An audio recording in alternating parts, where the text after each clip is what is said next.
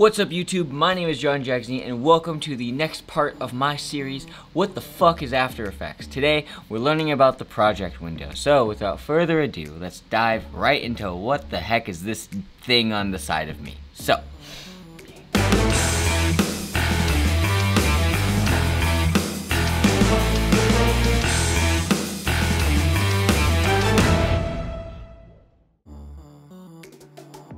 okay, so in the default view of After Effects, we have the project window right here. Now, this is basically where all of your assets and tools and elements and photos and footage and music and sound effects and all that fun stuff will live in your projects in After Effects. So the first thing I highly recommend you do is have a good folder structure and organization system and workflow system so you can be organized. So I'm going to walk you through how I set up my folder structure in After Effects. To start, I will have an output folder. What is that? Output? That's basically anything that would be output to Facebook or YouTube or Instagram or to my client work or anything like that. Anything that is a final product. So I typically just leave it like that. After that, I'll have a composition folder. So let's click on the new folder button. We'll call this compositions. And within that, I'll have a bunch of different subfolders. So we'll call this pre-comps. So any composition within a composition that's necessary for a composition to work from a technical standpoint or an artistic standpoint. Next, I'll have working comps. So that's like, let's say I have a sequence of clips, so to speak. A working comp is like, okay, clip 1, clip 2, and then within that, there's a bunch of effects or whatever else. Then I'll have matte comps. And that's basically anything that will like help me reveal, do like transitions or any sort of presets, so to speak. Then I might have pre-renders. So that's like a composition that I was working on and then I re-rendered it in post so then I could work faster. It's basically a way of working faster. So that's basically where my composition folder will be. We can hide the rest of that. After that, we'll have an elements folder. And elements is where a lot of my assets will go. So we'll just call this elements. And within elements, we'll type 3D because I'll put my 3D stuff like OBJs or Cinema 4D files. Then I'll have images. And then within images, I'll have a bunch of subfolders. Basically, JPEGs, then PNGs, then TIFFs, then PSDs, then I'll have vector files. So I'll have a bunch of different types of images, and that's typically, if I'm working with still imagery, that stuff will live in here. We can hide that, we can hide elements, and then next we'll have footage. What's in footage? Well, there's all different kinds of footage. We have MP4,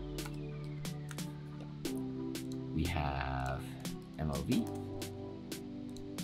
we have AVI, we have stock footage, we have PNG sequences, we have JPEG sequences, and if you can think of any other footage, that's typically where I'll start for my base folder structure for footage. Next, we'll have music. So really just music, then sound effects, SFX, and then audio. And that's like interviews or audio that I need to sync and post or anything like that. So that's my basic folder structure that I use in After Effects, and this pretty much gets the job done. Next, what I'll do is I'll make a new composition. So to do that, you can go to composition, new composition, or you could hit Control N, or you can hit this little button down here. And I'll select my project window and the folder within that, and that's going to save the composition wherever I want it. So let's say I want to make a 4K composition. There's presets for that. You could dive into that, but typically I'll just use the Ultra HD 4K 23.976 frames per second. So 3840 by 2160 square pixels.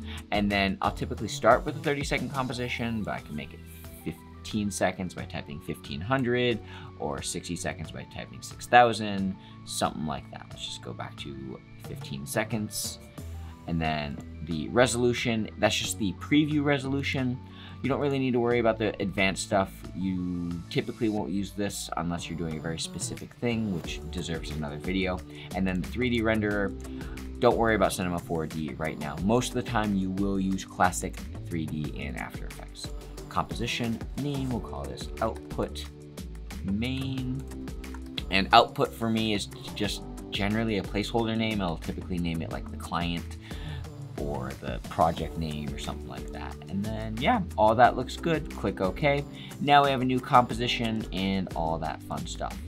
Next, for a project window, if you were to ever make a solid, like a solid layer, what that would involve is hitting Control Y on the keyboard with the timeline selected, and then we'll just make a solid, and then it'll make a new solids folder in there. Pretty sweet. We just hide that solid for now. Next, let's talk about importing footage. Importing footage it's pretty straightforward. You hit Control I and then you can import lots of things. But I'll show you how to walk through that. So let's import some footage. File, import, Control I if you want to. And if we go to my Dropbox folder, photos, let's say, I don't know, Halo stuff that I've done. Sure, let's go into low res because I want to import a bunch. Let's import 1, 2, 3 photos. Just hold Control and select the photos that I want, and then import OK.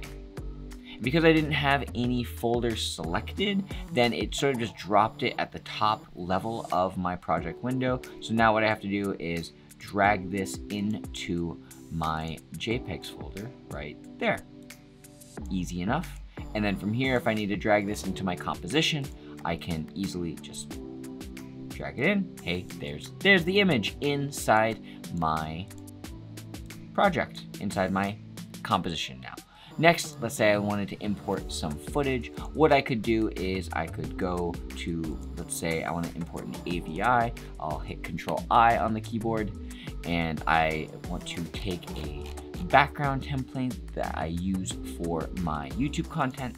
So go to Creative Cloud Files. This is just how I organize my folder structure, and then my templates, and then pull that in, and there's the AVI, drag that in, and now we have this cool scrolling background. So importing footage is pretty straightforward. There's a couple other things I want to show you with the project window that are worth knowing. Next is this button, Interpret Footage.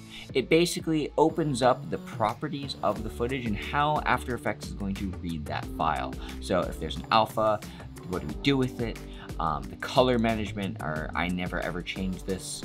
Sometimes it'll change based on how things are exported. Typically you won't work with this. The time code, are we using what's in the source file, or are we gonna try and use a different file format? Next we have the frame rate, and the frame rate is either what the footage originally is, 23.976, or do we want to set it to like 12, or if you have some slow motion footage that's say 120p, you can slow it down to 24 frames per second here, and it'll import into your composition as a slow motion clip. So getting ahead of myself, you can change the properties of footage with the Interpret Footage button down there. We have the new folder button, which you saw. We have the Create New Composition button, which we've done by hitting Control N. Very simple. Next, we have our project settings. Project settings is basically how After Effects is going to work with this project as a whole. So for the video rendering and effects, depending on the power of your computer, you might have GPU acceleration or CUDA or software only. Software only will use the CPU exclusively, and then GPU acceleration will add the graphics card that you have to the processing power of After Effects.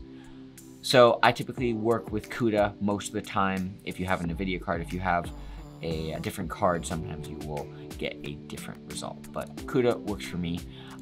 Then time display, I typically don't play with this all that much. You could deal with it if you want to. Color, very important. Highly recommend working in 32 bits per channel. That will give you the most color information to work with in your After Effects compositions, but if you need to, you can work with 16-bit or 8-bit. Things might just be a little bit artifacty. I always work in Apple RGB.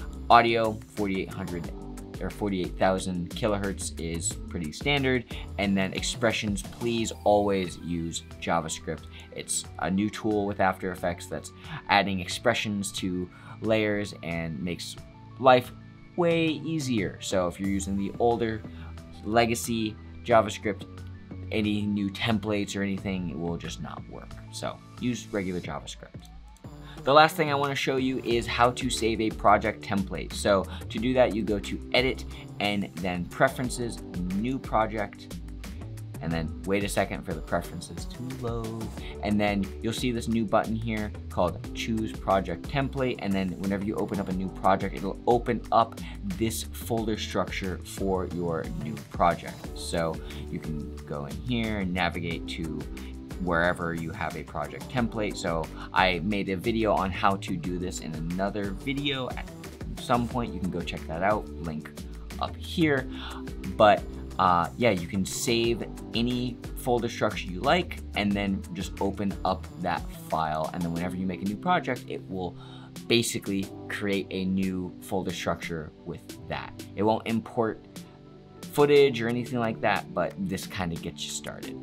And then if you ever need to change the name of your solids folder, whenever you make a new solid layer, you have the ability to change the name of that as well.